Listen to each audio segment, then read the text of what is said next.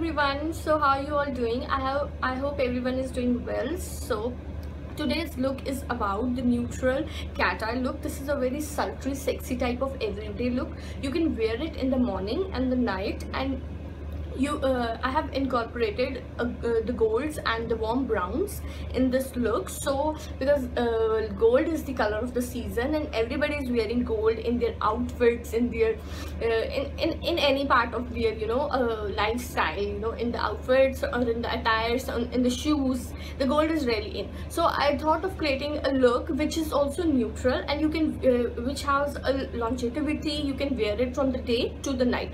So if you want to know what is this all about, then you can keep on watching. And yeah, I want to give you a disclaimer that this look is basically for both fair skin, medium skin and dark skin. For the intensity you can just build up the golds if you're too dark, but for the fair to medium skin, the colors which I have used in the quantity I have used, they are more than enough. So if you want to know what is this about, then keep on watching, and don't forget to subscribe, like and comment on the video, and do tell me if you want any other type of looks. Okay, bye. Hey guys, I have concealed my eyes with the Maybelline Fit Me concealer and set it with the powder. I have also applied some of the powder on the outer corner of my eye so that there will be no fallouts. I'm using this NYX Dropout palette. You will find it in the description box. And now I'm patting the champagne color from the palette obviously onto the inner corner of my eye, going up to the middle of the eye, but I'm also taking it to the outer corner, but I'm trying hard that it should not go to the outer.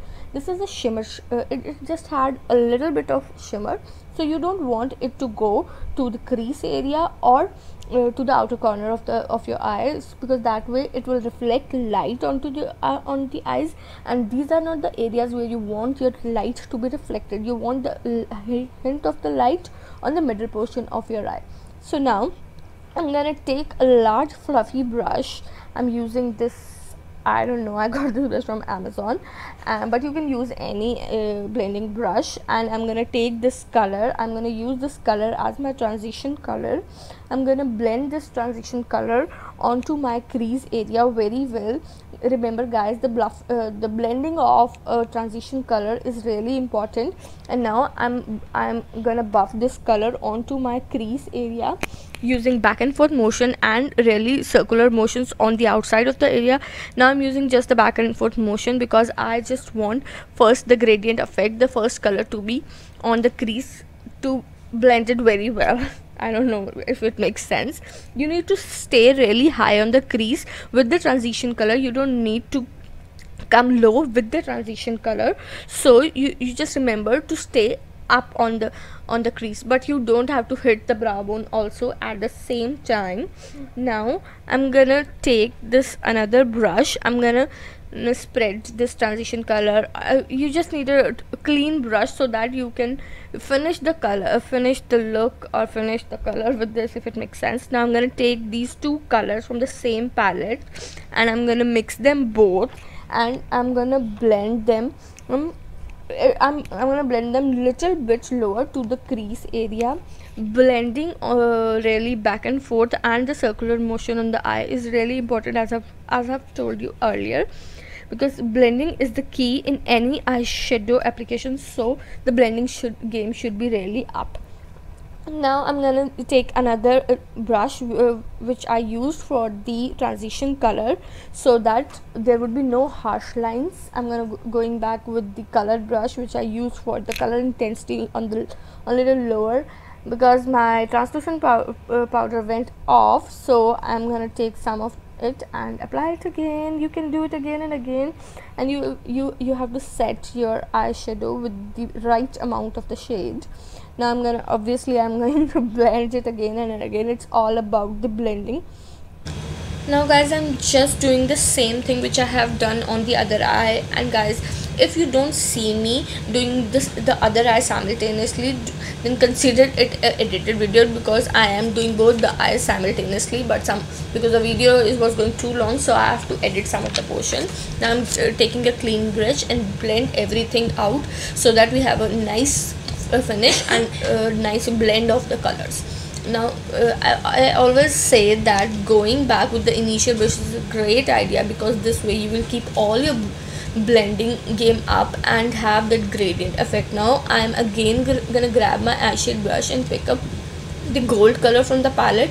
This is a very vibrant color, so I thought of just doing it with the champagne color also, and it was because the champagne was not popping up, so I just picked up a little bit of gold color. You can pick any of the gold color. Now I'm confused which color I have to take for the more effect, because I'm not getting the intensity on the outer edge of my eye, because I have good under eye dark eye circles, so it was not popping up the brown color. So again I'm gonna go with this Laura Mercier powder. This powder is a bay, you have to buy it, you have to have it, man, because this way you have no fallouts. Now I'm going with these two colors simultaneously from the same palette, and I'll concentrate that I put these colors on the outer corner of my eyes, because why because we are not using blacks here. So I'm gonna take this another brush, obviously, which the initial brush which I use for the transition color, and finish this all. You're hearing this for the whole video, that you have to start. Now I'm gonna take a big fluffy brush and take off the translucent powder, and you can see that we really have that sexy cat eye look to work on. You just have to buff the powder on the concentrated area, in the under eye area or on the T-zone, wherever it is required. Now what I'm gonna take, a big brush to blend all the colors as always, so that we have a nice mix of a shade. Now I'm going to take this brush and mix two shades together for the highlighting. No, these are not the shades I'm saying another shades. that was wrong, I'm so sorry for that. These are the two shades which I'm going to take. Now I'm gonna take this shade to highlight my brow bone, and I'm gonna use these matte eyeshadows for highlighting, not the shimmer ones, because shimmer are not for the crease area, above the crease area or the crease area. They're just for the movable eyelid, not on the crease, not on the brow bone. Rule number 1 or 2, maybe, whatever. So now what I'm gonna do, I'm going to take this highlight and put it below the brow bone, not going too low, not staying too up, just define the brow bone from the inner to the outer. Now what I'm gonna do, I'm going to take these two shades, and now I'm gonna mix these two shades, which is a plum shade and a brownish shade, and now I'm gonna apply this shade close to my lash line. We just don't want to look blown out, so I'm gonna try these or blend these colors on the lower lash line, so that we don't have any harsh lines. We have to blend really well. Now I'm going to use this color from the outer to the inner, or this is really your call. You want to try it from the inner to the outer, or the outer. Just blend it very well, so that you have a smooth blended look from the upper eye to the lower eye. We just want it to look connected. Now what I'm gonna do, I'm gonna take this LAKME 925 eyeliner, which has the right amount of black, and I like this eyeliner, guys. This has such a good intensity of black, and I'm gonna line my eyes with this eyeliner. You have to be really careful, because you don't want to spoil the look at this time. Just go in increments, take it in increments, and it will be done in the end. Just start from the inner portion of the eye and just go slowly to the outer side of the eye, or the outer corner of the eye. So I'll try to create now the wing. Do tell me if you want me to show you the wing eyeliner look, because if I'm gonna do it like this way, it's gonna take another 15 minutes, and I'm not gonna do it. Even then, you have to be really elaborated doing and careful doing a winged eyeliner. Do tell me if you guys want me to do that. Just tell me in the comment section. And now I'm just going to shape my eye well, and I'm gonna do my other eye, I think, real quickly. I don't think so. I'm done with the first eye, but this is now I'm gonna go for the wing, because winging the cat eye is really hard. So now I'm taking the wing up so that we will feel really blended hair. Blended hair? No, that was a wrong sentence. No, forget it. Now I'm going to do it on the other eye, and here we have. Now I'm just making sure that both the wings lies on one line and they look similar. Yeah, they look similar. Now I'm gonna take, for my lashes, the L'Oreal's mascara in Blackest Black. I don't know, you will find it in the description box, and it is the best mascara ever. People say Maybelline's mascaras are good. I heard many beauty bloggers raving about that mascara, but guys, give it a hit and you will find that it's a really good mascara. It has a primer portion and has a mascara portion. Primer really helps to hold the mascara, and this is the bomb mascara in this world, and I really mean it. You can buy it and see it. I really mean it.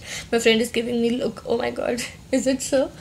So now what I'm gonna do, I'm gonna coat I have coated the lashes, and now I'm gonna take this white KOHL from the same brand, the LAKME, and I'm gonna apply this white pencil to the inner corner of my eye to highlight the eyes, because I was feeling the color of the eyeshadows were dull because they were brown. So in the Indian skin they don't exaggerate much. The color was not popping up, so I thought of giving eye kohl or white eye kohl white eye kohl a hit, and I'm now applying it on the inner lash line, on the lower lash line, sorry.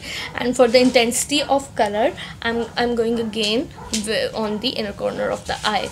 And now what I'm gonna do, I'm gonna just look that my wings are good or not. I'm gonna take a lipstick. I'm not finding my lipstick. I kept it here or there, I don't know where, but I'll find it soon. Yes, I have found it. Now I'm taking this lip color from Maybelline.